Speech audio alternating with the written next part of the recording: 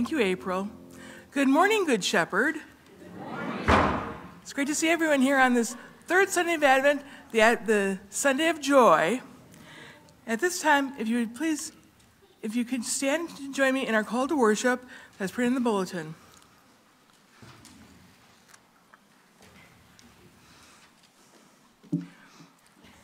Good Shepherd, what child is this, who lay to rest on Mary's lap is sleeping? This is Christ the King, whose shepherds guard and angels sing. So bring him incense, gold, and myrrh. Come, peasant and king, to own him. The King of Kings salvation brings. Let loving hearts enthrone him.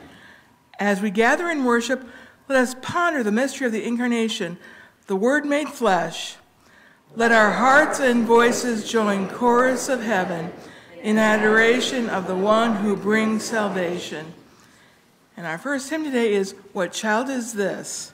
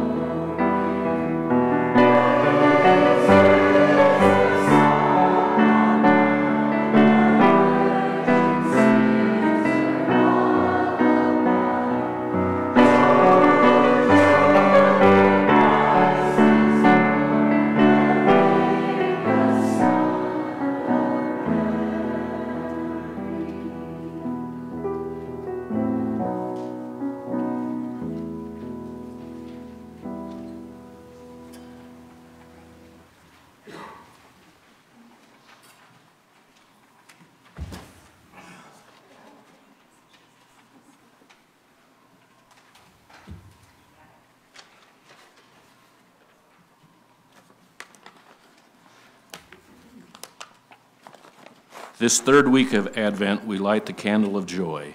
We affirm the words Nehemiah, the joy of the Lord is our strength, a joy that fills our hearts with purpose, a joy renewed forever in the birth of Jesus. Luke 2, 8 through 11.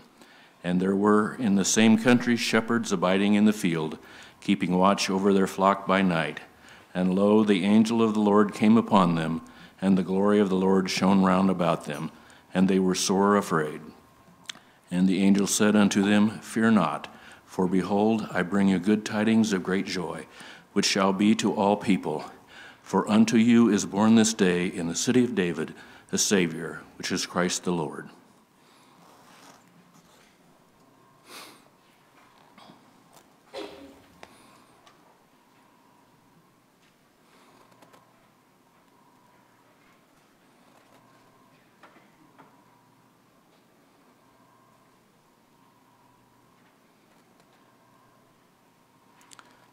Let us pray. Lord of joy, fill our hearts with rejoicing as we reflect on the birth of Jesus, who brings true joy to the world. Let our spirits overflow with the joy of your salvation. Amen.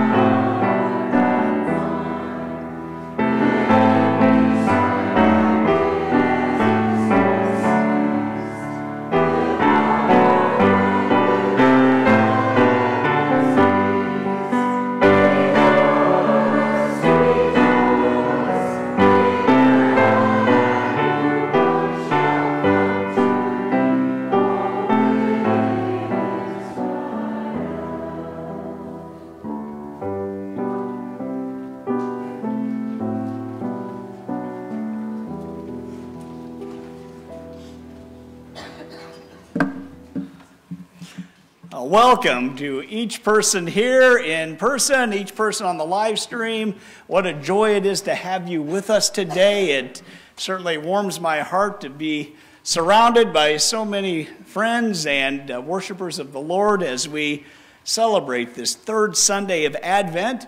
And I do want to thank all of those who caroled to the homebound last Sunday afternoon. It was a small but mighty group.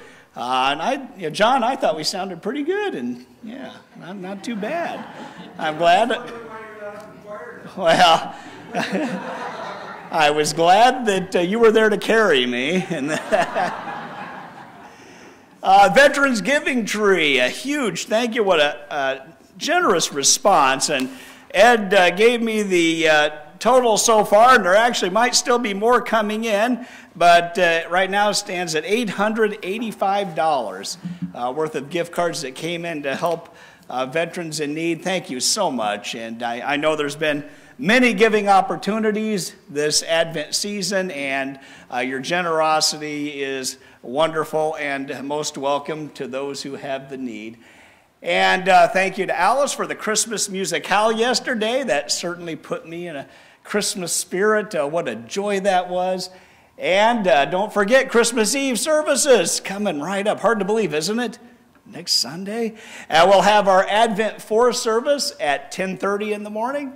And then we will have our Christmas Eve service at 5 o'clock, and that will be our candlelit service. And we also will take up a collection for the East Ridge Food Pantry, our white gift offering. So if you could bring some non-perishable food, wrap it in white tissue paper.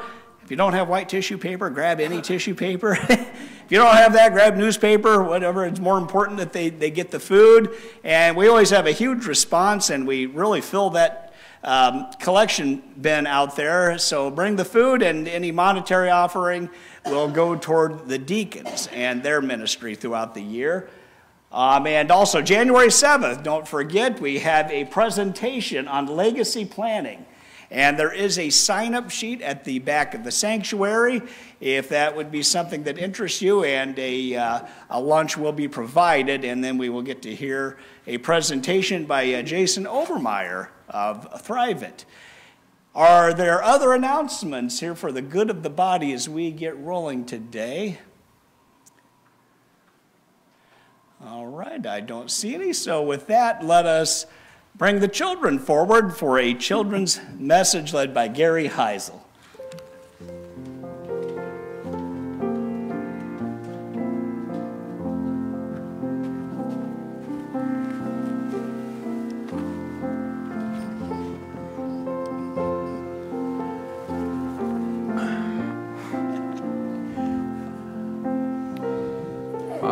Ted, you're wearing an Oregon shirt today. Wow. Did they make the playoffs this year? I have no idea. Oh. Well, I did have a joke, Gary. I couldn't imagine. Well, this is a little bit of a Christmas joke. Why do crabs never get anybody any presents? You know why crabs never get anybody any presents? Because they like to pinch. That's it. They're penny pinchers. That was great. Wow. Well, good morning, children of God. Does anyone happen to know what we're celebrating 1 week from tomorrow? Anybody? Maybe Christmas? Yeah. Yeah, I think we're all excited about Christmas, right? Christmas Day. You're probably looking forward to getting some presents. Maybe even looking forward to being with family as long as they don't take you away from your presents for too long. I can remember those days. I can actually remember looking out the window when I was a child looking for Santa Claus, believe it or not. That was like long, long, long time ago. So Christmas is a very special time of the year for most people, and it's especially a good time of the year, fantastic time of the year for us Christians. The real reason we celebrate Christmas is often lost, though. At least the name of this holiday, though, makes it almost impossible for people to totally ignore what it is. If your friends can't remember why we celebrate Christmas, you can just remind them that the first letters spell Christ, which happens to be the name of our Savior, Jesus Christ. So we have the reason. And Lori's going to read some scripture later about that. And that lesson repeats the story that we love to hear about Jesus being born in Bethlehem, where the shepherds and the Magi found him lying in the manger with his mother, Mary, and his earthly father, Joseph, by his side. The Holy Family and everyone else living at that time had leaders with some evil ways. People were sinful then, and unfortunately they still are. We all are. There were definitely some bad people at the time Jesus was born. The Magi who visited Jesus had asked King Herod where to find the baby. And when they asked him, or when Herod asked them, they said, well, the baby was born king of the Jews. And Herod was a king who had a lot of power in his country. And he wanted to be certain he maintained that position, so he wanted to have the baby killed. He was not paying any attention to what God had planned for the world, but God certainly knew the evil plans Herod had for his son Jesus. We can be sure that God knows what's best for us. Herod had still not learned that God knows what is best, so God sent some angels to Joseph, and the angels told Joseph to take Mary and Joseph to Egypt to escape from Herod. Joseph had learned that what God told him was going to happen, so he did not waste any time in telling Mary the message he'd gotten, and after they heard that message, they whisked Jesus away to hide in safety. Mary, Joseph, and baby Jesus left their home at night, and they went to Egypt. Pastor Jeff gave a sermon about that on the Sunday before Thanksgiving, or no, right after Thanksgiving. And just by coincidence, or maybe some of God's plans, Karen and I were leaving for Egypt the same day that he gave that sermon. So we were fortunate enough to visit the church, or the building in Cairo, which is now a church, where they went to find safety. And it happens to now be under 2 other churches because everything is so ancient there. God knew and planned how Jesus would live and grow. He knew that long before it happened. After Jesus grew up and wicked King Herod was dead, Mary, Joseph, and Jesus returned to Israel from Egypt. They came back to Israel, to the district of Galilee, where they lived in Nazareth. So instead of making this a story about how everything in the world is better at Christmas, I'm reminding us all that we live in a world that is impacted by sin, just like it was at the time of Herod. We all do bad things, and there is evil around us. This has always been the case. However, Jesus was born, and because of that, we have hope. We know that God is in control and loves us, and he's going to be here to take care of us. Let's get ready to celebrate Christmas, which is a celebration of the birth of our Savior, who will always be with us. Please join me in prayer. Dear God, thank you for your purposes and plans. You're always present and at work for us, even when things seem bad or difficult. Help us to trust in you. We love you, God. Thank you for Jesus. In his name we pray. Amen. And I've got some bookmarks from Egypt. You can all pick one.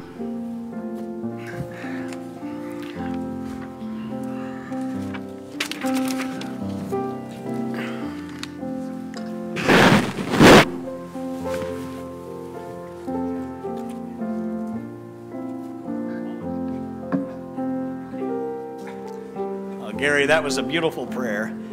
And I heard you say that you used to, get excited about Santa coming a long, long time ago. I think you meant a long, long, long time. I'm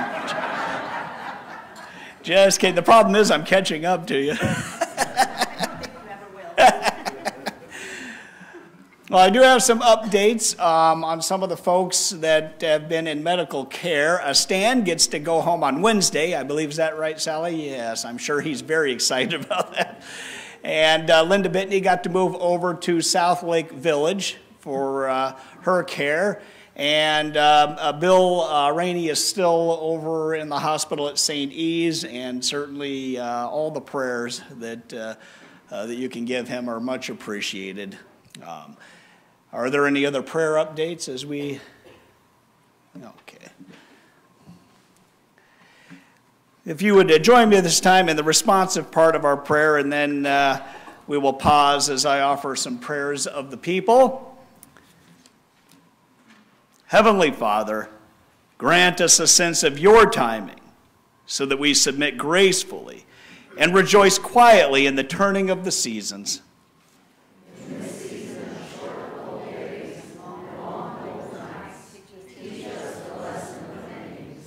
Endings such as the end of a season, the end of a grudge, the end of a job, the end of a tradition, and when a loved one reaches the end of life. In this season of short, cold days and long, lonely nights, teach us the lesson of beginnings. Beginnings such as a new season, a new friendship, a new crop, a new song, a new tradition, and even the birth of a new baby. Would you pray with me? Gracious God, in lighting the candle of joy today, we pray that our church may be a source of joy in the world as we carry your message of salvation, offered to all who are not bound by pride and accept your gracious offer of abundant and eternal life through faith in Jesus Christ. For our world, Lord, in all of its complexities and challenges and grudges and anger, we pray for peace. For our community, may we be instruments of joy and compassion and forgiveness. Lord, help us to be the kind of people who consider it an honor to overlook a slight, that we are people who stand out through our deep, abiding joy. and our forgiveness. Help us to reach out to neighbors in need, to offer support to the lonely and the sick. Lord, for those who are ill or grieving or in any kind of distress, may they feel the comfort of your presence. Lord, we remember before you today those who are in need of your loving care and strength and healing. We think of George Araki and Min Cha, Lori Jones, Linda Bittney, Bill Rainey, Ron Hostetler, Ann Owens, Mike DeVries, Stan Doctor, and Lord, we lift up the family of Dwight and Beth Langwis. In all of these circumstances, Lord, we ask that you work in them, bringing the kind of peace and solace that only you can bring. Lord, through your Son, bring us joy that even when we find difficult times, that we know we will get through them with you. Lord, we give thanks for all of the blessings of life, all of those joys and also the challenges that shape us. May our hearts be open to the unexpected ways that you work in our lives as we journey toward the celebration of the birth of the baby Jesus this next weekend. Fill us with the wonder of Mary, the eagerness of the shepherds, and the perseverance of the Magi. Joining voices with the heavenly host and Christians throughout the world, we offer these prayers through Jesus Christ, Heavenly Father. It is in his strong name we pray. Amen. Heavenly Father, grant us a sense of your timing so that we submit gracefully to your will. Amen. And let us join together and let's sing our response in the Bleak Midwinter, verses 1 and 4.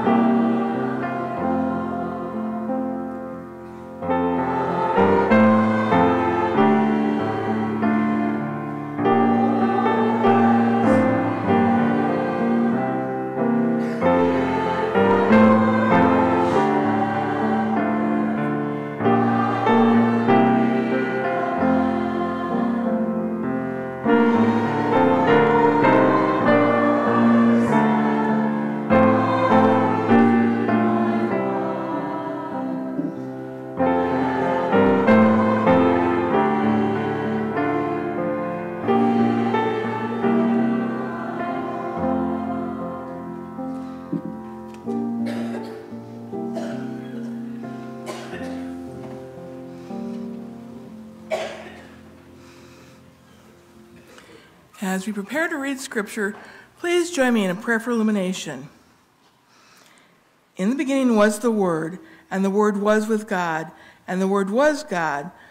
For the Word of God written, for the Word of God proclaimed, for the Word of God made flesh, Alpha and Omega, give you these. May the everlasting Word be written on our hearts this day. Amen. Today we're reading from Luke chapter 2, verses 1 through 14. This is Luke's recollection of the birth of Jesus.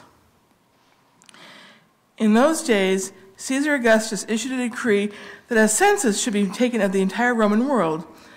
This was the first census that took place while Quirinius was governor of Syria, and everyone went to his own town to register. So Joseph also went up from the town of Nazareth in Galilee to Judea, to Bethlehem, the town of David, because he belonged to the house and line of David. He went there to register with Mary, who was pledged to be married to him, and was expecting a child. While they were there, the time came for the baby to be born, and she gave birth to her firstborn, a son. She wrapped him in cloths and placed him in a manger, because there was no room for them in the inn. And there were shepherds living out in the fields nearby, keeping watch over their flocks at night. An angel of the Lord appeared to them, and the glory of the Lord shone around them, and they were terrified. But the angel said to them, "Do not be afraid. I bring you good news of great joy that will be for all the people. Today in the town of David, a Savior has been born to you. He is Christ the Lord. This will be a sign to you. You will find a baby wrapped in cloths and lying in a manger." Suddenly a great company of the heavenly host appeared with the angel, praising God and saying, "Glory to God in the highest, and on the earth peace to men on whom his favor rests." The Lord's word.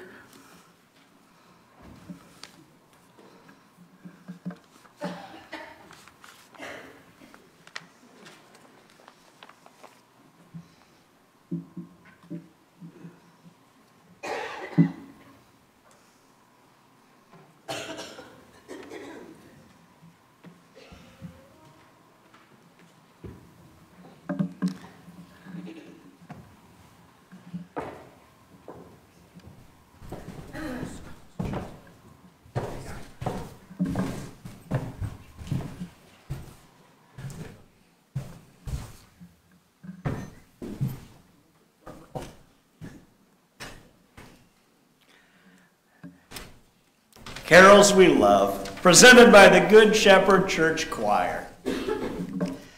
Christmas carols, our beloved joy for all who celebrate the birth of Jesus. They depict hope, adoration, wonder, and peace, as well as joy and everlasting love. The choir has picked a few favorite Christmas carols to perform this year and would like to share the earliest known versions along with the history and meaning behind the songs. The first carol, entitled "There's a Song in the Air," was originally a poem, which first appeared in The Brilliant in 1874, a collection of Sunday school songs. It was written by Joseph G. Holland and based on Luke 2. The poem was then set to music 30 years later by Carl P. Harrington in 1905 for the New Methodist Hymnal. There is something captivating about this simple Christian hymn and Christmas hymn with its almost childlike wonder. The first stanza is a series of declarative statements that invite the singer to marvel at Christ's birth as if we were physically present at the event. Our attention is first drawn to the heavens. We hear this song, the song of the angels singing, "Glory to God in the highest and peace on earth," Luke 2:14. We see the star, the one that guided the Magi in Matthew 2. Then we focus our attention to the scene immediately around us. We see the mother in prayer and hear the cry of an infant. The final line of the opening stanza ties the heavenly and earthly scene together, and the paradox of this vision becomes apparent. Heavenly events are pointing to the most humble of settings in a small, out-of-the-way village, the birth of a king. Let us enjoy "There's a Song in the Air."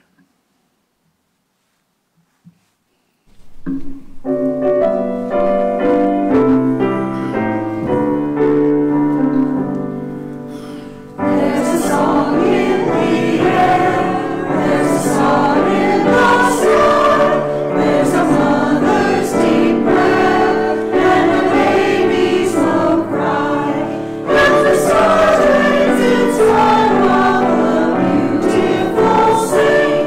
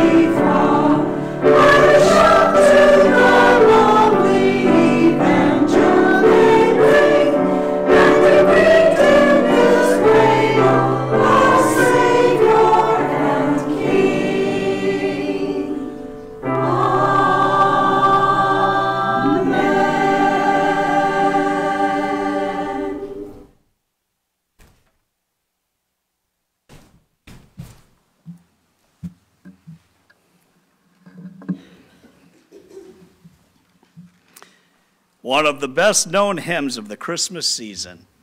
O Little Town of Bethlehem originated in 1868 as a poem written for the Sunday School of the Church of the Holy Trinity in Philadelphia's Rittenhouse Square.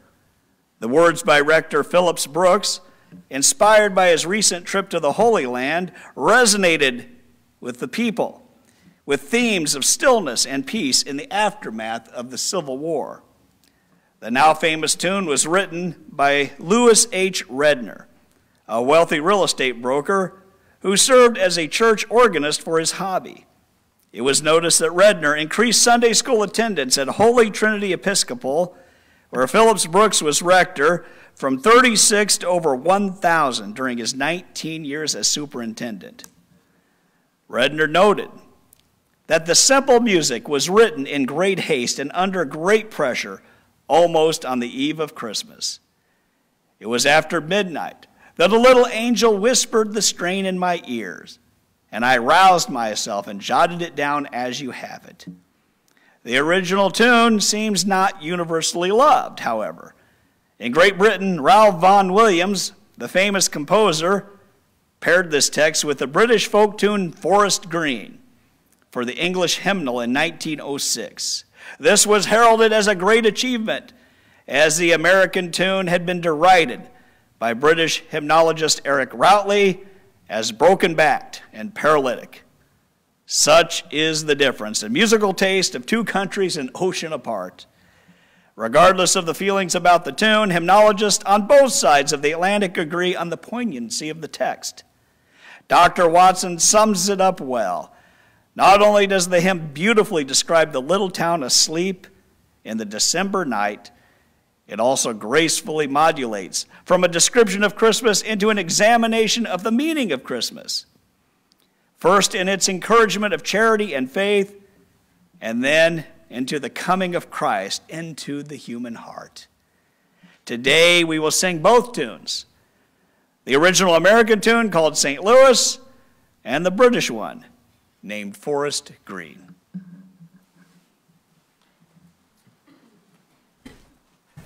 Dream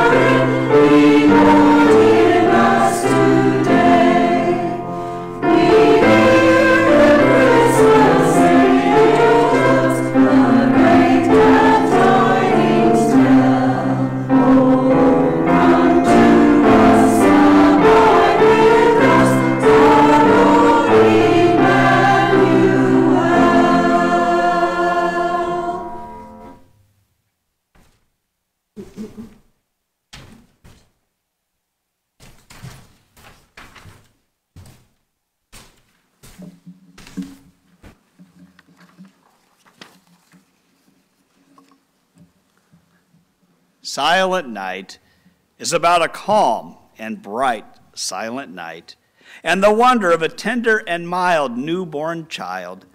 Words written in 1816 by a young priest in Austria, Joseph Mohr, not long after the Napoleonic Wars had taken their toll. The music was written by teacher and organist Franz Xaver Gruber. At the time, Latin was the predominant language of the Catholic Church, although no one was able to understand the services in the German-speaking countries. Joseph Mohr helped bring German to the services, which the people loved. The traditionalist priests did not, however, and many refused to use German in church outright.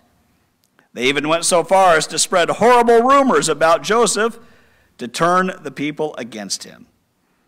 Even the organist Gruber, who wrote the music to Silent Night and was Joseph's close friend, was being swayed. However, just before Christmas in 1818, when Joseph's situation was most bleak, the church organ broke down. Officially, the mice were held to blame. Some say it was flooding, but it is likely that Gruber himself was responsible. Either way, it was impossible to hold the Christmas celebrations in the traditional way. The traditionalist priest was at his wit's end and had no choice but to accept Joseph and Franz Gruber's offer of an alternative mass using guitar. Under normal circumstances, it would never have been acceptable for a German song to be played with guitar accompaniment in church. It was Christmas Eve, 1818, when the now famous carol was first performed as Stille Nacht, Heilige Nacht. Joseph Mohr, the young priest who wrote the lyrics, played the guitar and sang along with Franz Gruber, the choir director and organist who had written the melody. An organ builder and repairman working at the church took a copy of the 6-verse song home to his village. There it was picked up and spread by 2 families of traveling folk singers who performed around Europe. In 1834, the Strasser family performed it for the King of Prussia. In 1839, the Rayner family of singers debuted the carol outside Trinity Church in New York City. The composition evolved. It was translated into over 300 languages, with many different arrangements for various voices and ensembles. It was sung in churches, in town squares, and even on the battlefield during World War I, when, during a temporary truce on Christmas Eve, soldiers sang carols from home.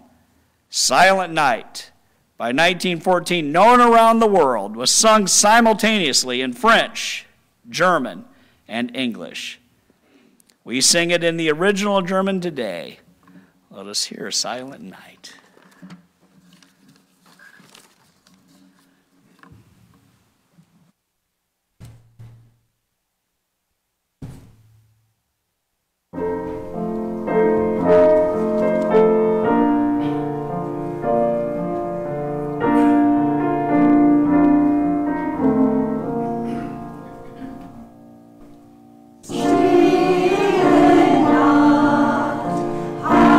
Heilige Nacht,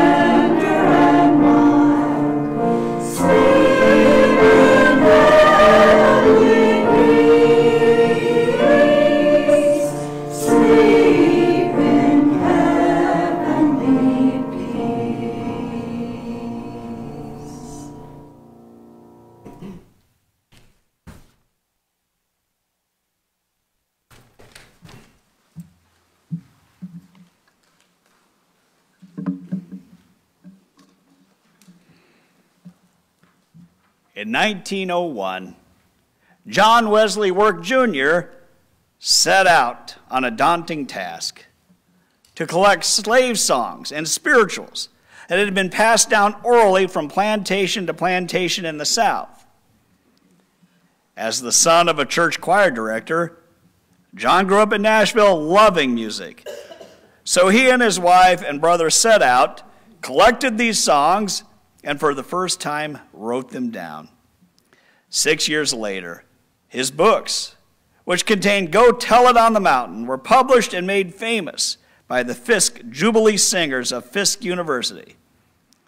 The original singers of the song fulfilled the same important task the angels gave the shepherds that first Christmas night outside of Bethlehem, proclaiming that Jesus Christ is born. And thanks to John Wesley Work Jr., so can we. Go tell it on the mountain.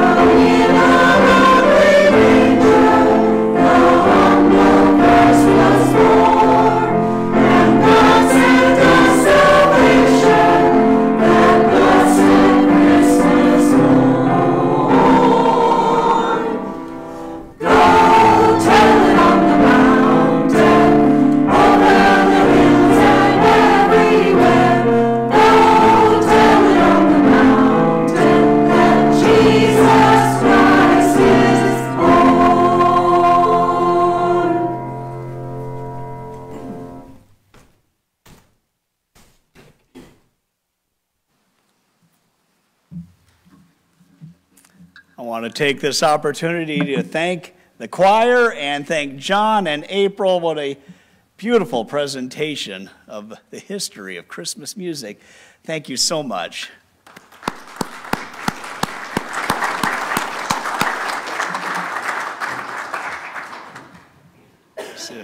If Go Tell It on the Mountain doesn't put you in Christmas spirit, I don't know what does. I just love that song.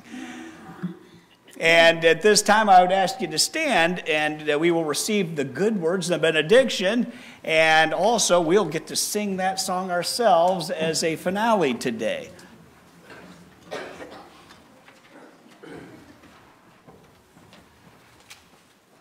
the God of hope fill you with all joy and peace as you trust in him. Romans 15:13.